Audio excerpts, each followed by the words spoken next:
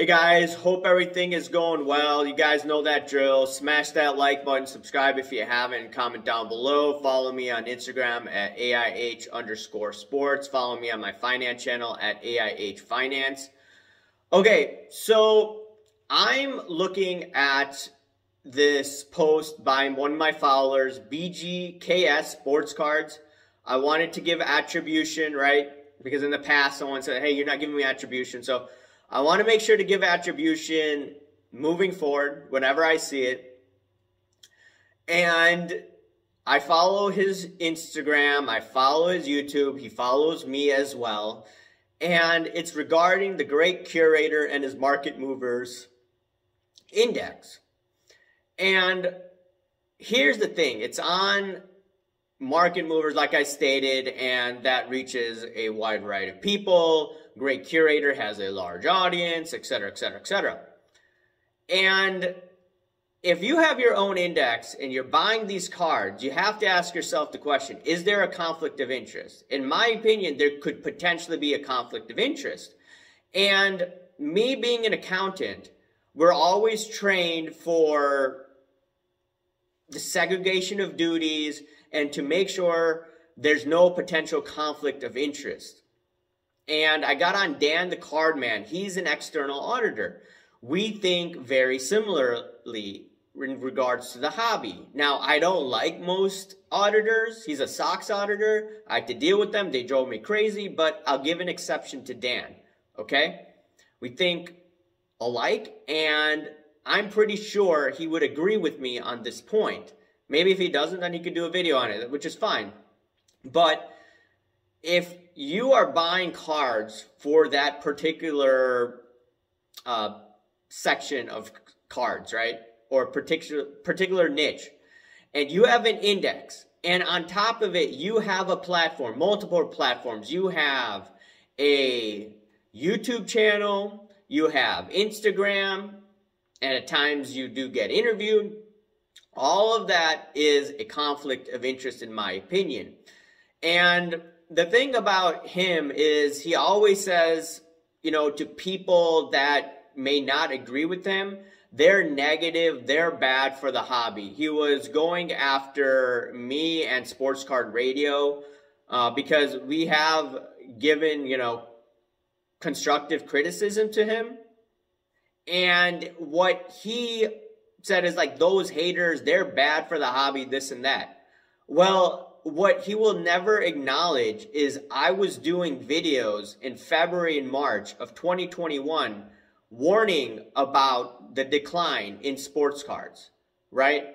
These guys who call me haters will never acknowledge that.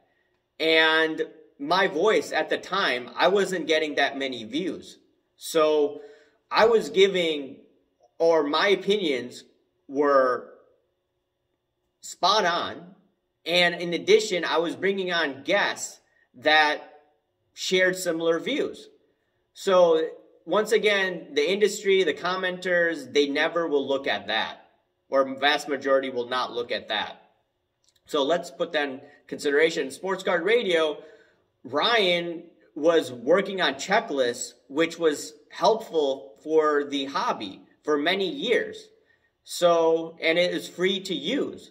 Anyone could have used it. So to say that we're bad for the hobby, I think people in the industry in the comment section need to think twice before they make those assertions. That's just my opinion.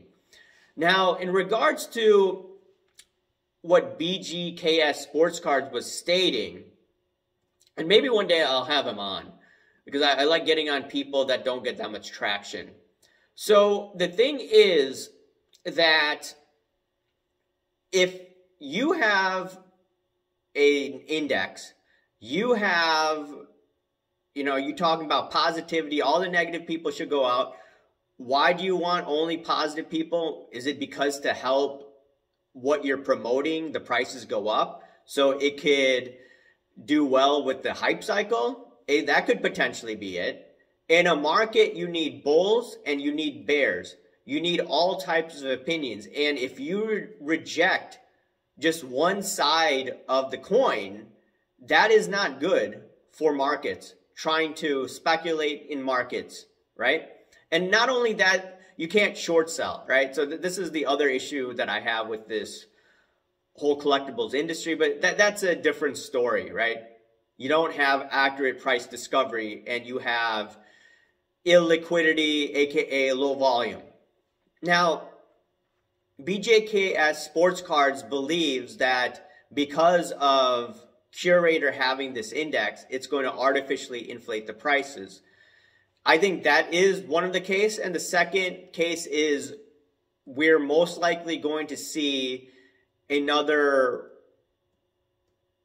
how should I say it, run up in sports cards and collectibles, not to the extent that we saw in 2020, 2021. And that's because I believe that the economy will slightly get better. There will be some sort of monetary accommodation via the Federal Reserve, which helps out the collectibles industry. And once again, there's more eyeballs in the collectibles industry than there was in the past. So they're going to go into scarce items, potentially like Star Wars, and then you're going to have probably guys like Curator saying like, oh, look, if you listen to the negative guys, you wouldn't have gotten in. But the issue is that, in my opinion, there's a huge conflict of interest. And if people want to try to turn these into alternative assets, right?